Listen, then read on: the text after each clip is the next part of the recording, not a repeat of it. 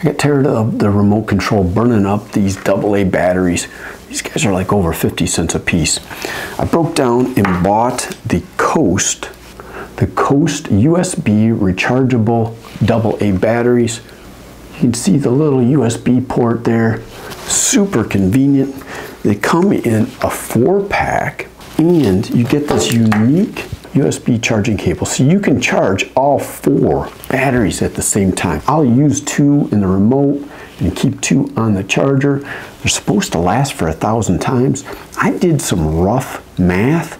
If it lasts for 500 times, it's going to cost 2 cents per use for this guy. This guy's over 50 cents a piece. And what do you end up doing? Throw them in the trash, rot the environment, forget them, leave them in those, the flashlight, open it up 6 months later, it's all corroded and busted up. It takes about 2.5 hours to charge these guys. They come in a 4-pack, and I think you can get them in bigger multi-packs as well. What's also unique is they are a true 1.5 volt battery. Some rechargeable batteries are actually 1.2 volts, so you might not be able to operate those higher powered items. I got some metal detectors that use AA's, and these guys will run it.